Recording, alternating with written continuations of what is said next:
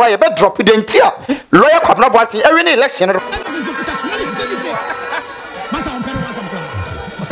Meeting a course before election. Meeting a course no decide yes say so man to am fam obi a just independent candidate do me aba wene so obi a won free ko ba.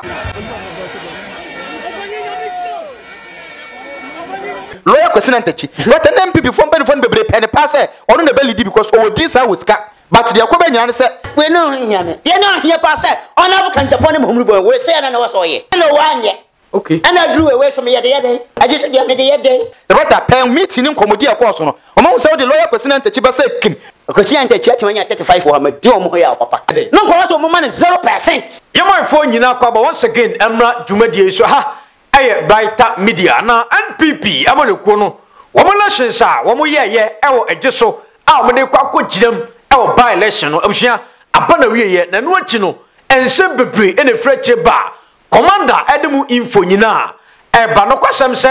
lawyer Kwabena Boateng ena edi nkunim na NPP fo no edi ntikra na sa lawyer yi ena omukoyi no Kwesi Nyantakyi mu wo ho chese abronya yirimu nyina wo ho na edi ntina NPP fo e decide se omo de sa lawyer yi ebeba commander ekwa info ni nyina odi ni nyina eba ensem bebre ena koso ewo election na se quick one yenko na yenkuram commander boko de. Yeah, right aboko na way. Boko, we dey quick one yen say bre no ko yenwuram. Yeah, right ma me na wase. Ni nyina ne say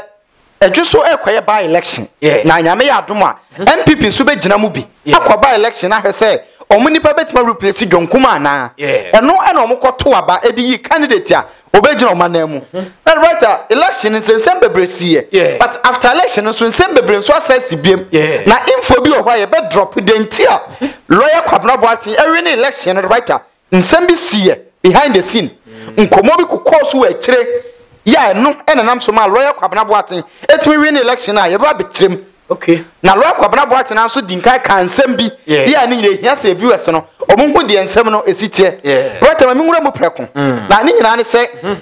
lawyer Kwabena Boateng ono na oye second vice chairman Edema NPP were just constituency into obi a party ne writer ogina mu ye pa but ma me for resource no emfem kakran kai viewers no na ye nto so lawyer Kwabena Boateng about 394 votes and o de we ni ye na nipa odi second eye Helena Mensa ye onya 302 votes. Oh, a beautiful woman. Yes no krepa ana madam Mechira ya aboaje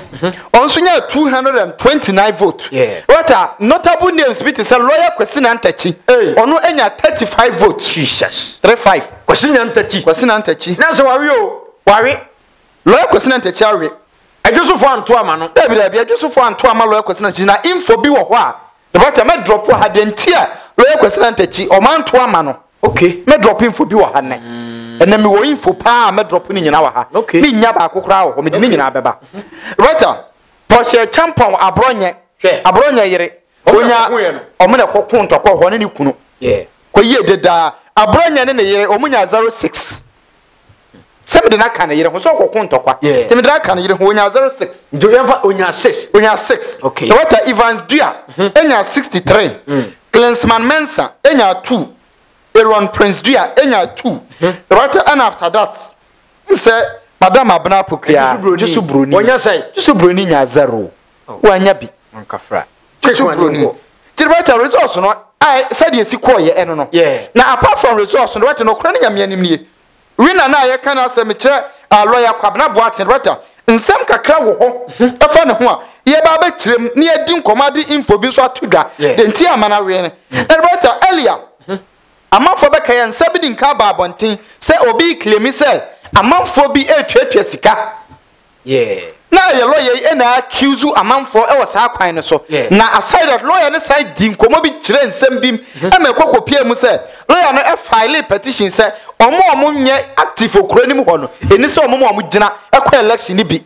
ntina or refer to lawyer Kwesi Nyantakyi pen komo amate makomako bi wa abonten de ne nam mframa wa abonten eni say na ohuni say abronya yire eni Kwesi Nyantakyi omo nya active e wa adwoso ho nti omo deserve say omo gina bi right aside that akoba say double voting bi through within election no during election akoba say double voting bi akoso na lawyer Kwabena ya ne sign eba biem say da bi nse double voting bi ya akoso nti ono lawyer Kwabena Boateng on pene okay nti sensem bebre ne siye na Boateng no kra nyame anim nie lawyer Kwabena Boateng as second vice chairman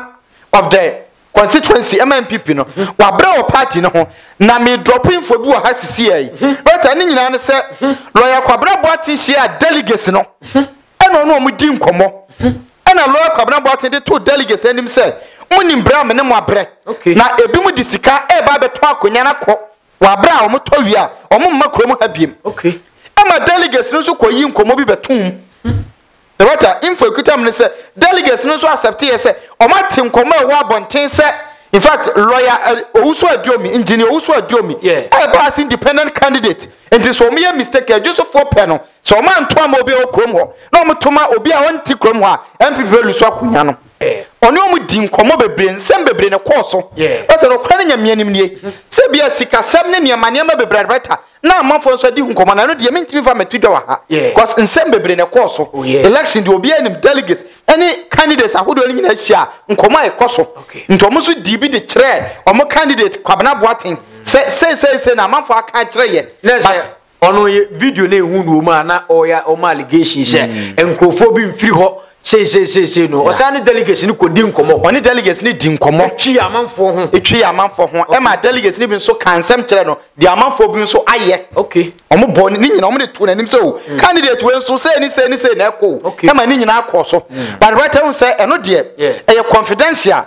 nti ye fa no nto ho because nsem bebre ne to odwa but what aside that NPP as a party na better meeting to odwa sa better meeting bi koso meeting kese koso mo decide yes just mo toma ejusu ni anya sa Owusu Adiomi hit ne so obawe ne se hokwo ba independent candidate no the right independent candidate no meeting e course before election no meeting ni course no mo decide yes so man to amfa mo bi e wajuso a independent candidate Adiomi abawe ne se obi a won free ho ba ntina akoba se eni o mo consider wa wonya active okrom ho no eni so mo to aba no anya sa independent candidate no said akoba sa himfu bi ni ade akoso no anhwa obawe ne election no enu ntina twa wontumu chese o de election be free and fair right omo kan ye say be free and fair because now omo so after meeting ni nkomo bi akoso no omo so atide wom say Owusu Adiomi hit ni so wajuso nipa to de na chiri doso ahimfu bi mpopo Owusu Adiomi okay nti sa wokofa candidate bi a onni krom ho de ne ba tisa Kwesi Nyantakyi na omo pene pa right me drop another info ato aso no okay lawyer Kwesi Nyantakyi right na MPP from penifon bebre pene pa say ono na belidi because o di sa woska okay se campaign mu yadia lawyer Kwesi Nyantakyi woska obayidi aboa duba bi na twiska but de akoba nyina ne se right pen meeting ni nkomodi e course no omo say the lawyer Kwesi Nyantakyi ba say kim Owusu Adiomi independent no ba wini because o ye popular krom ho ejuso for so mo pe krom ho ni okay nti allegation bebreba ne ko se o mfiri krom hane adade na ne nyina kwawie se de be ma lawyer Kwabena Boateng so aklemi side ne de na krom ho fo ka se obi a wonti krom ha de o mo adwo so fo nto ma ba mfa ma because o ma ha onya hwe wo krom ha nto mo nto ma ba mfa ma right asasem we nyina ko so in meetings ahodo na meetings bebre to odwa right meeting bi sa ko so ta after some meetings we nyina meeting chenche pa ko so meeting kese okay yeah no so me drop it info no right any nyina ne say few hours to election no and akoba asem komo bia tutu bia akoba so mo candidate bi mo nti some meeting na course na ma alarm e blow ya oti say abro nyam so ko ho a omo so omo ntia se ni say right out say lawyer Kwame Boateng so claim say double vote akoso right na nyina say meeting bi to odwa na information bi pia bonte say omo person omo boa specific candidate bi ya me money din wa ha ntema obi aye vigilant obi ade na ni to form say da bi mmoa pa de enya adwuma the better pesa de we nya na akwakoba say bebi adru no better usisi obi a enya ye biem oba e den sisi be koso ho right say ekle omo claim double voting bi o aha na de na ye no say ye bo obi din a wo nim no to be don say akwa we onye delegate what you say just omo a polling station kro no enko for be ma we oni ye polling station ho a omo ka no but right after meetings ahodo no say ene de no kra nyame na ye info nkwa na me be drop wa ha say me amahu bibia ene de ye info nkwa because nsem e course we just right enye nsem ketwa but right oni ma de ba ko de be na independent candidate no so ne nkro for so ground so said David, me interest for. The writer. Also, a deal me independent candidate were just on. Let them call for so grounds or more money to MPP election. And put the echo any dear TM, no more say their campaign at the arena election. Okay. Or planning yourself or best strategize year and send what by election. In MPP for near man over no one should get monitor and only send no MPP into one crop forward the movie. Bound Miss Roman MPP fool. Miss Roman MPP. I'm Miss Ropa because I'm say on them said just one. Heat now they banana dinner. Heat in a song. And so I could teach you, no, of course. Indeed, I know thing. Now, the writer, Nkomobi. So, what is a party be? I'm presenting candidate here. Independent candidate into a party and for candidate amber. More party be a ding. Okay. But my coding Komobi. Here was some dropping for in there. Say party be. As a more castle. I said the candidate beba. As a woman from ma. Or my shadow said the own who said candidate beba and I said candidate by writer. Omugusu way it was scale so. Party ni person just said, "Oh, so do you mean?" And I say, "Be ya or ben who so be ya." Any umba candidate jai now move vote to no akoko who so do when independent na rene. So who come na meeting ya. No man prepare move for election na nkasa. No man prepare move for general election. Nti e ba sa umba ka cho mon crofo say, "Mon ko to my independent candidate na yem prepare for general election." Ashimbaw. Ti say e info pa na me drop wa hanama no. So what say party be me more party be a din but so what is one of the parties I also one candidate wom so say e be o mo ankwa by election just o man kwa o mo person o mo nkrofo no to aba e di ma wusu aduo me say be a independent ni mo mba we ne no ma free there's another info nko na wo drop right another info nko cause info no ya boaboa e bia no kaka drop bia se fans no so ya o mo twan ni mu ya de sie pie ma enye ye o se yi info ni nyina pie tiro kure ne nyame anim nie owusu aduo mi o ye threat na beta oni man komo ba akon so na me say ni komo we nka ho say Mr. Lankujo Trematin ma din ka be kase majority of independent candidates no but so mo wini say kim mo ne Alan Bay movement okay so ma din ka be kase asem no but so what say independent candidate no but amanfo bi mpanifo bi o mo pe Mr. Lankujo Trematin election we o mo kwa adwoso e kwa campaign am wo so adom ya e ma wo yam nhyew okay Alan onam say Alan you fine pa nti omo John Kuma kranse as Alan na de ne bae yeah we just say so na fine you fine but so what say Alan nkrofo no mu odu ni bi e kwa adwoso by election e kwa campaign di aboa o wo so adom ma ne nwanwa nti o wo so adom no but o cha independent candidate ono kwa say political parties 3 e na eba okay but so what ma na see ya nti pe one political party movement for change or no as independent any ahimfo bi mo ye mo nyina ka ba mu support no eno na ma meeting na e course na make no e kopie mo se so man fa obi ofre dwoso ama na ono na ntimi ne owuso adom ya nko for boot di a ene MPP be frim omo nwene aba no na ndi asem a wo kan no metiase ye kura no a MPP omo do owuso omo de lawyer Kwabena Boaten aba oye kromoni pastor ekuni mo den right ekuni mo den ekoni nkomo no na midi no okay lawyer Kwabena Boaten awi ni awie oti owadwoso oye second vice chairman of the party wananti wo ho ache but ekona den ekoni nkomo no na me kire say Mr. Owusu Aduomi owo ne support ewo mpanifo ne ahimfo bi nchen as independent candidate no and other political parties so epeso omo sada favor no said e be obawe ne omodi omo nkrofo no emo omo nkrofo to abama no na wawe ne na wafam ko okay enti candidates ni nyina no when na hu ni share oweni ananke beboa but among candidates ni nyina no but nipa omo fa forms ne de nipa 2 ena na me hu ni so omo we ne ebeboa okay but Madam Helena okay otoso mienu no oh yeah and this candidate lawyer Kwabena Boaten okay omo mienu initially na mo nipa benu bia omo so ama but main chairman our constituency no chairman na nkasa no odin pa na odin and aside that but MC your word just no ni nua ne brother bia na ono na air contest donkuma omo kan ya osi form no sa nipa we omo mienu we right omo mienu na initial ahyase no e ba na me tipo but oman fa forms no na Madam Helena ye me first target ono le toso mienu and na lawyer Kwabena Boaten as second vice chairman of the party there automatically or popular okrom ho nti upewumpew right ono so dia eyeyie okay but na me count nkrofo bi out one What Abronya yere na me count no out. Kra. Ena ho ya. Ena lawyer Kwesi Nyantakyi because lawyer Kwesi Nyantakyi de ne nsam nya fita asa. Adenti achi. What adenti ne say lawyer Kwesi Nyantakyi. Ni case ya ba ye no. No kra ye me up to date banda so dan so in football na all manage no. Nti kire say oyo obi a na efi wo ne ho. Okay. Nti na ban eda so dan so. Aside that ye hu ye ye ono nkasa gitu mu say ampa wa ye bone. Yeah. In a video so oje adamude director do ye kase na eye entrapment eye fidie no musum no kore but oje tum se afidie sum no afidie no yi no. Okay. Nti corruption e bon ne ho kakra. Nti sa candidate ne kura no e me hu ne se on qualify se omo pass ne vetting lawyer Kwesi Nyantakyi to me na ni se omo pass ne vetting ma ne ko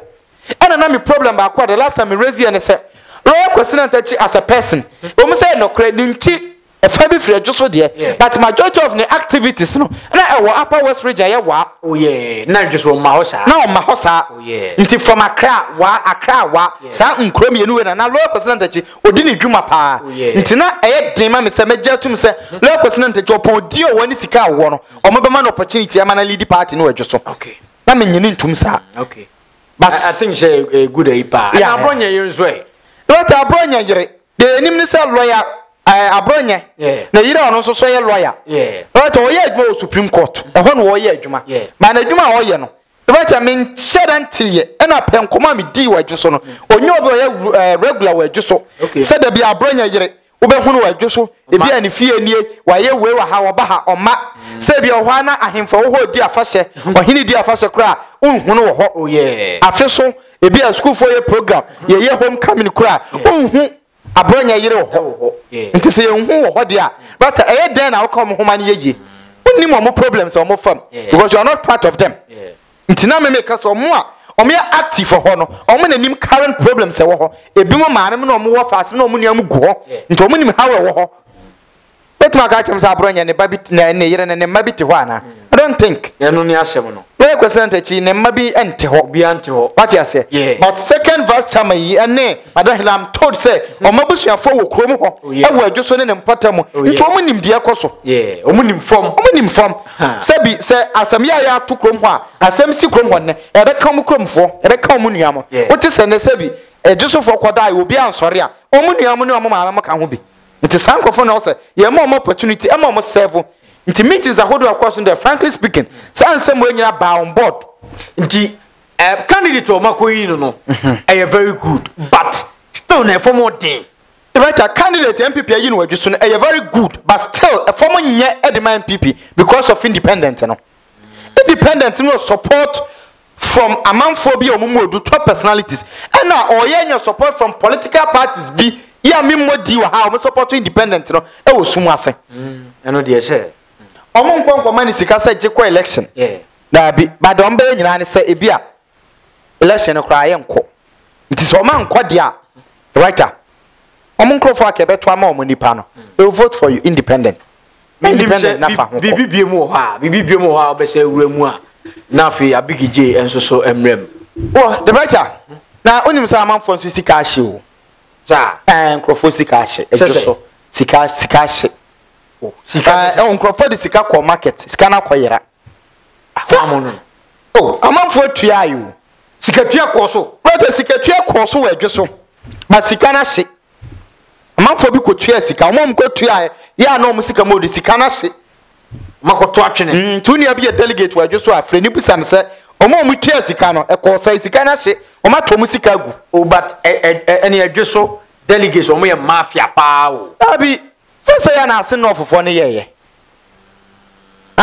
ena omo twa anwoma cha so poku sika ne yadi me unim me huni se adweso delegates no e be at this time ye tena fidie so na ye educate na ye bo machi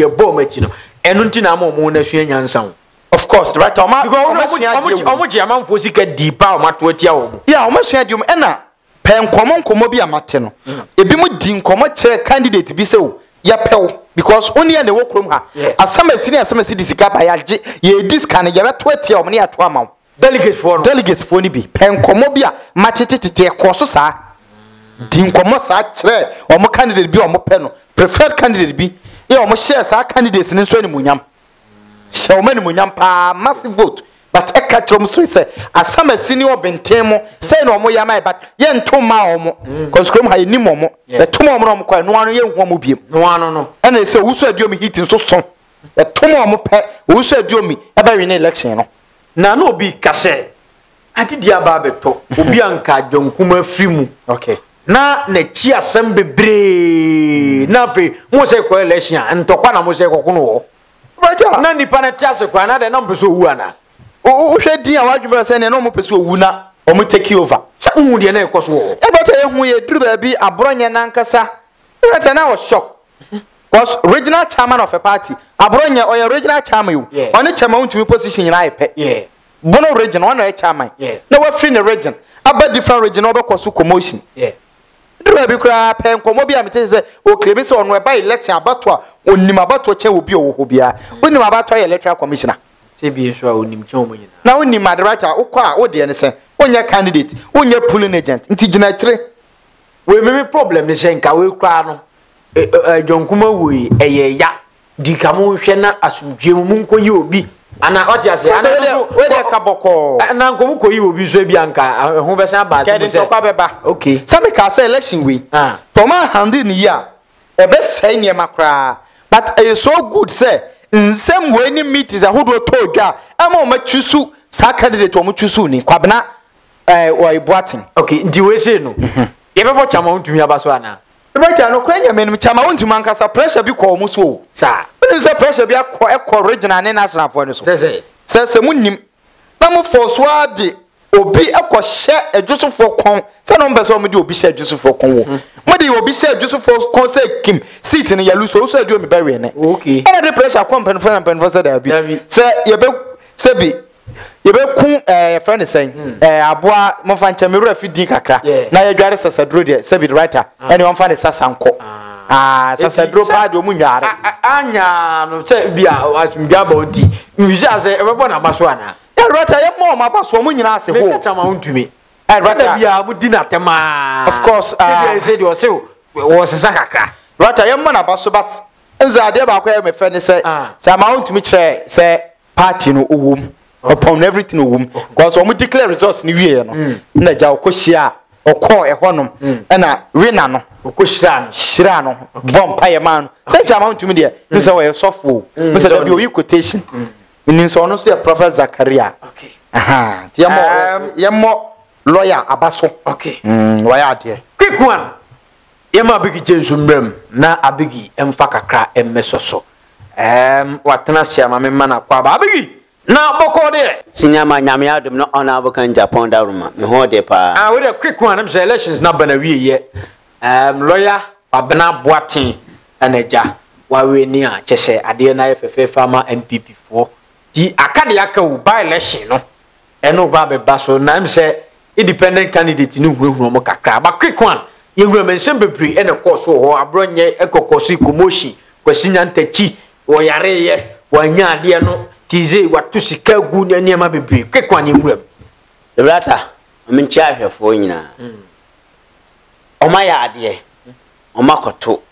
de hia no oma koye ne ahwie de aka no ene hia okay the brata de da enum eso pa de da o manim no eso de na do manim eso nya say omo ko by election yeah omo ko by le omo nim say we ne de easy kura oma koto ahwie hey ma hu say kwanten kura wa akire kwanten kura ba ko wa akire omo hu say fala ma MPP fo sa kwanten kura ne ni din no kwa odo mbafa so no waso omuma omayede omani yede pa okay so what did you make out kwanten kura mbafa ne say ye trabi ono onye obi abiem enso ono wan hwe de obeye omo no nti omo de omaya ne de omaya de maba omaba so na de blata de ne hia pa se Chama Wontumi mu ye no omanye sa de ne hia me no na so Chama Wontumi atutu bibi asumdwe abade asumdwe de aba de ne hia me pote no omanye na Chama wantimi anya we na nkoho hia me adwoso de no we no hia me de ne hia pa se Honorable Agyapong ne muhumru boy we say na was oye ana wanye okay ana drew away from me de adwoso de no adwoso de me de ne hia me se Honorable Agyapong wo be say na munyina ya tuwia nanko de obawi ne nanko wawi nanka wakobɔ na baso sɛ de obɔ obi abaso yi ɛso da bi wanya sa ti bi sa che chama ntenti bɔ abaso bɔ de me nyɛ ne dɛ Chance bɔ na baso me mbɔ na baso nyɛ ne dɛ for deɛ hia me no ana musa sɛ for deɛ for me hu kwan am faso bɔ mamu chama ntuma abaso sa anti deɛ na hia me pote no wantimi ontimi nya abaso bɔ de amfiri me hɔ anti ɛnyɛ sa do ɔmo san kɔ back remember obi na amanfo kika sɛ ai akunya ba beto o nipa ekoe omo dimirika papa bi your friend say abro nyene yeah na de o enti amrade NPP pa de abro nyene enti de okoye ne hoyi ibisante de antoka okokɔ so ho enti eye na ubisa me ati pa enti obi a wowu Ghana for you now soon. Gayan Fossa will quite carry us from your own Tokani and less. And Tokani, you use any amount quay. So much any amount quay people my ultimate cockroach. Anna, yeah. And Yaman Koya, ultimate company for him. Now didn't know one can unknown to me. And to win in an hour, I know on our book in Japan, Perso, would do win in a deal on our book on to one to me. And say, Sadio and the Yeron or Tachi. Next, as a woman, I ain't only Papa no. Tanko for year ni papa waso also mo ye no eno munye akachi sa de o maye ina akachi sa akachi de ne hia ye no manye ana we aye hwehwe animu meme metra mo mabaso aye hwehwe animu aye na o makotena wakoye se woko satam na omo ona tamontu ye ka o sole ko mo ko se eye pipi fo nyina ne ye ade mamu asa duru ne ye so asa dunu yer so akokonto kama ne yere wi asese dete ya se yankan di wachi a baka sen so what ya awo assembly na ka cham ono no ye chaman onye cham awo ne kurom ho satama na neme ekoso asante region awo nka wo so so se da bi mun kam down ne nyina ye furum ba komba wantimi anka awan ne yere die wrong se dwonkuma wachi nipa be 9 ena omo ko ginaye na nkani se oyesa Debi na chese omo nyina na omo bompa se papa ne hu na omo jonkuma na omo bompa se omu na omo bofa akonya no sana sise sana ekoso MPP mu na omo bompa se papa ne hu no mfa ena omo kwani papa kuma konkron ena ekopre hwe dia akoye mo bomma emma penfo kukuda chairman fo kontoka nti we mamaka we ona kan Japan ha kasamba wa kamu o akwa kamu tirinyi kaza mumfa munema hunu na amoko no mundo party no se enam se ona abo o mo to atia no we anso obi antimi ankasa bia ye din na toka na hehe egu party no Kwesi Nyantakyi so na boni yare abe na say aba boni yare na ono ka ni sika no na nkode ma me ko bie ayi kranka yo sika be ya me ko bie force be ya sika no ko tiatia me de ko de fo be first day nanka bosomi bia nanka me de sikana kakra to so na me de branka babo o na se no nim so obenya ata be Kwesi Nyantakyi dabi are nanka na fo ye nyini frafo digajo fo to ma nanka mistake kama twa mutumba papa where just for to ba ma Kwesi Nyantakyi kama twa mutum makoko twa mutumba wo papa adenja na obi a oje bribe de abigi obi aje ko oje bribe onye bribe ya achade be achade be na eye modu no achade na Ghana football ya yuwa film ya che obi ade ya yini free Ghana football nti sani pe o de no ko ade so nko pre na ade fo so sabi o ye ni Fred for no ma sakoto aba ma no onya sa 35% onya 35 nko ma dia je so for ho ya are Kwesi Nyantakyi atwanya 35 for ma di omo ho ya papa ade dia omo anya de omo de me pene amba so ade nko mo nya de nko so omo ma 0% na next time no okwa ko hu say yes sa bribe je enye 0% ade na mo man 35% mam ajiso for no dali for no kakra o de form ona omam proud so ye no mpoje 35% to 35 angasa 35 assignment ana me kan sa 35 omam tuman ko omam proud so for ye sanko for was aduso for pamo mu nyina firi kudo no are dia because Kwesi Nyantakyi what had in about aduso o de aduso for ba ko je black or the adjustful abeko the bribe nti nipa ya mfane ma but na ampanimfo bebre presenters awdo so tuhu man ne mu nyina no mo piti se nka mo fa ayi Kwesi Nyantakyi mra ampanimfo awdo o man hene yeah man hene no na want so no so odi o ti ko banko yesi ko betimi di NPP awe ne pasho edi obo ke kasa ko we oni din kane no na Kwesi Nyantakyi wodi sie ne din na sei kane na no wo Ghana football no wodi ana okoji wona asesa achede ana obese no na numunyam odi na numunyam twitwifom ti Kwesi Nyantakyi oni din biem na numunyam sa abon ti nipa wo no ba di bibia ni ma enyeye okay awoso ka modi Kwesi Nyantakyi ko no ka woda ka mo ba humi na me nko ginam sese me ka bibia me ko ya ka matunu set obetu Kwesi Nyantakyi me ka ko na na ni so bi nya zero me broni onya zero I just for the omo I just said the broni eno akwanya zero abigino no na do twetwe omo ura Kwesi Nyantakyi abronya yisu nya 6 me ba ho zero no anya ye broni na amoano ni broni na amoano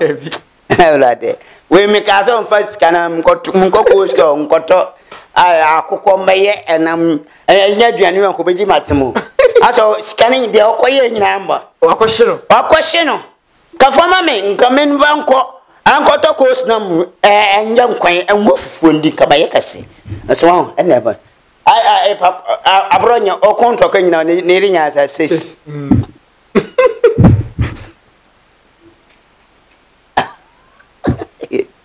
Renu wase pao.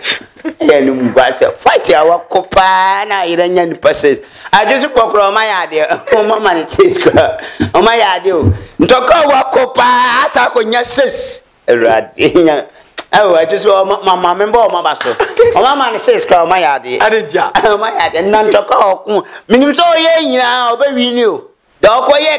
ka ni nyina na minim so. Say Ghana for say ye ni atewo. Ade. Ye ni bio. Ade. Odi usika eba na de echen oji na de echen na kom de no ompebie mu Ghana for yi ni bie say na educate o ai tam say wa na me ana me story udi kan me ka na me ka bra munja yo mum delegate o munsia bibio munja sa de no mo do ma na kodum just for tie me nanka duka sie bia nanka maye na sama me kama baba bo ma baso Ghana for delegate for no then at say kwayenim amu just for near take papa na Kwesi Nyantakyi kura na mo man 35 no ashimi ompe dabi oh de o ma mo yes o mo mpa mo mfiri ade o ma nya ade Kwesi Nyantakyi pa e wo ye Ghana football o timi ka say o adamfo wongo pa ne nanado ne je na o waje bribe nanado say bribe master nti na ne ya sade wo aba ajuso ne kano ka ajuso kuro nyina nko ba ton mu nyina ji bribe okay what you say nti sankofo ye nyame hye o mo pa okay o mama nipa na onya aba no o ma ya ade so ma to ama no so ofiri kuro no say ne ya pewo ye ma obi enya panimu asantoroja na wo ye chairman bi wo matweska momo ama wo munje saade ne muntwam muhwem kuro ni ye de o te kuro no ta yakofa akobia ye so ofiri hehe onti aduso nyina mudimirika ba ma kire mo say mu ye mature person hefo aduso for ma kire say mu ye mature person okay omo ye nipa omo say aduso kuro no ho hia omo nti omo anto ama omo amonti aduso no aye o ma jade pa so man to amom o ma atamfo ni afu ma mo disika wuro mo twetwe aye ya ade aye mi say so mo disika mo se me yanto ma ya disika na na edi say wani e say sika na nya o mo nya aye nyina yesika aban aye aban sawom aban sika aye nyina yesika ti mo jiji na man to amom enko ba bia sa enko ba bia o ti mi nya o hwe aye ya mi sham o se won musika aye sika o ma mo ba aye sika na Kwesi Nyantakyi ni sika wa biem o ma mo de ne bae o abo president yes president Kufuor ye na danfo ti Samuel Kufuor nsan wo ana ode ne ba adwo omu nyina sa wo chama Wontumi nyina sa wo omu nyina aye me na me kama asem aye sika nti o ma dia enko ba bia sa de o se ye omu na next time omu ko ba omu hia se dia ye pe omu no na o so omu ye mai. Okay, abigi je na etene kana quick one ye de mo si ye ko ebe samba sisi ha brighter media akram